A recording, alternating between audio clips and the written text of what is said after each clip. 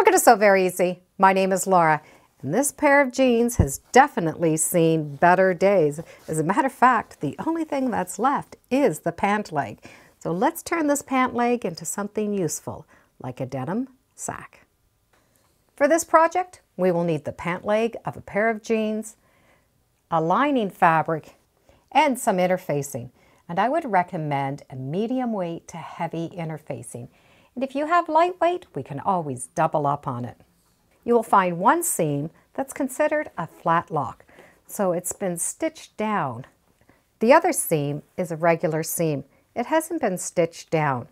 So we want to take that edge and flatten out the pant leg so that this little seam is along the edge. And you won't need to worry where that flat seam lays.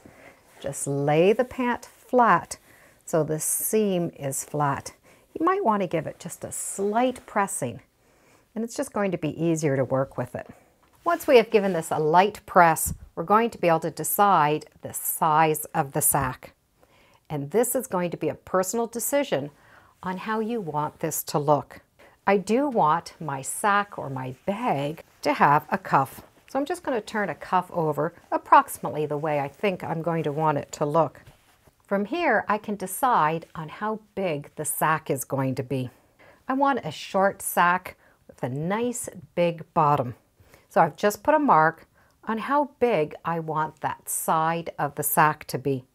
From here, I need to add a bottom. Because this is a very wide jean, I want a 4-inch bottom. So I need to add 2 inches because I will be using both sides, plus a little bit of a seam allowance. So 2.5 inches. I'm going to measure down 2.5 inches from that mark and just put another chalk line. This area is going to be cut off after. So this is the main piece that I'm looking for, and I need to make sure I have a fabric piece big enough. So open it back up. So the lining fabric needs to be this size doubled. So I fold a piece of fabric in half with that fold, and I can match up the fold with the fold of the jeans. If you find you don't have enough fabric, you can always make it a little bit shorter.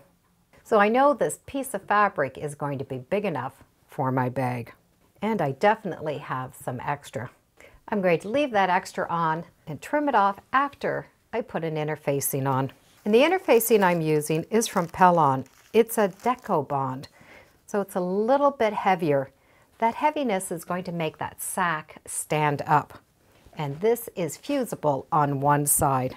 So I'm going to fuse my interfacing onto the back of my fabric and leave about 1/4 inch up at the top without that interfacing. And then when you press this interfacing on, you can roll that seam back, and that way you'll have a straight finished edge on your fabric.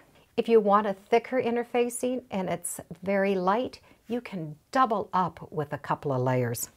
Once the interfacing is on the fabric, we're going to be able to cut them together, and that's just going to make it fit better. So match up those folded edges up at the top and the folded edge on the one side. This folded seam allowance is going to fit right underneath that hem. So lay the fabric out so that is going to sit right along that top where you're going to stitch the hem down. And it doesn't have to be exact. Match up the 2 folds and smooth out your layers. We're going to be able to just turn this back, and we will know exactly where we need to have that seam allowance. So I'll just turn this back and draw where the seam allowance needs to go. And I'm not worried about this bottom. I'm going to trim them together. So I can take this off and then stitch on your line. As I'm stitching, I just fold up that seam allowance. Once that row of stitching's been done, I'm going to be able to cut a smaller seam allowance. And I'm going to cut at least 1/2 inch, maybe even 1 inch. From here, I can take this and press that seam allowance open. And as you press that open, you can roll that seam back up at the top. Our fabric in interfacing now is the same size as the pant leg. We can turn this right side out and put the pair of jeans right through that tube. We can match up those 2 seams and have the fabric slide right up to the bottom of that hem. and pin. So we have the good side of the jeans inside and the good side of the fabric on the outside. Now we can just do a row of top stitching all the way around the top of that fabric. So there's just a little row of stitching along the edge. From here we just need to flatten the fabric out. Now I can cut that lining and the pant the same size. You can cut it with a rotary blade, or you can just draw a line and cut it with a pair of scissors. We need to put some boxed corners on. And you can put those boxed corners anywhere you want the bag to sit. And just put your hand in and make sure everything is flat. I want the bottom of the bag to be 4 inches. So I need to cut out a 2-inch square on each side. Straighten out that bottom and draw a 2-inch square. Do it on one side and do it on the second side. And cut out that 2-inch square. We're going to be cutting the fabric, the interfacing, and the bottom of the pants. If your scissors are not strong enough, you can always do one layer at a time. Just lift up and cut. If your scissors are sharp enough, you can do it all at one time. So I have this little point at the bottom. Once it's trimmed, we can turn this lining so that it's facing the outside. So we have the bottom of the jeans and the bottom of the lining. We're going to work on the bottom of the jeans first and stitch a seam allowance along the bottom of this piece. Once that bottom seam is stitched, we're going to be able to stitch these corners. We want this edge to match this edge. So if we take these 2 points and pull them, those edges are going to meet. And if it's not exact, don't worry about it. Flatten up that bottom seam and stitch this straight edge. And do that to both corners. Once those 2 2-inch blocks have been sewn, we have that nice, big, flat bottom. The lining is going to be done in a similar way. We just need to leave an opening. So we're going to match up the edges and just stitch a little bit on this edge, leaving that center part open because we need to turn it right side out through that opening.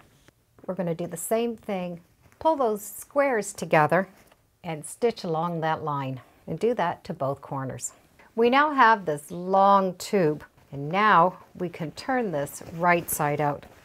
Push the bottom of the jeans into this opening and pull it out. When the bag's been turned right side out, be sure to poke out your corners of the bag and the lining. For the bottom, just match up those seams and do a row of top stitching.